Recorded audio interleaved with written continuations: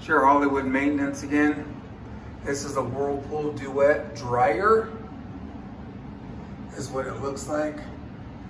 I wanted to show you because I already have this other one torn apart right now. This is the exact same kind.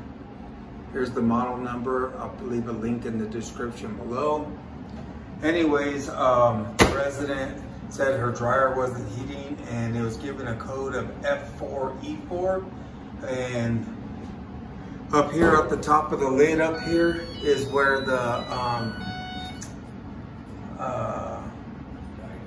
diagnostics book thing is, and the tech sheet to tell you what that code was. This is possible clog of the dryer vent or power issue, which I know there's nothing wrong with the power issue. I already checked it. It was still getting at 240 volts. Come to find out, I'll show you real quick over here. Follow me. This one's her actual dryer.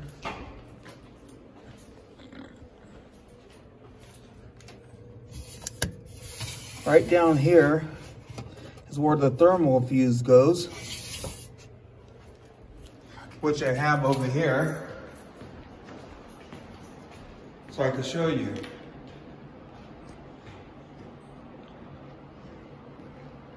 Put in my meter to ohms with sound.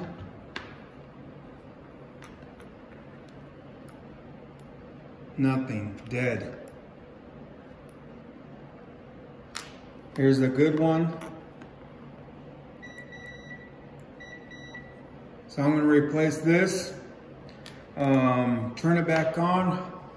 I'm not going to record all that or nothing like that. Pretty simple. And I'll leave a link in the description below that you can have one of these sent to your house. I'll also leave in the description if it worked. Thanks for watching.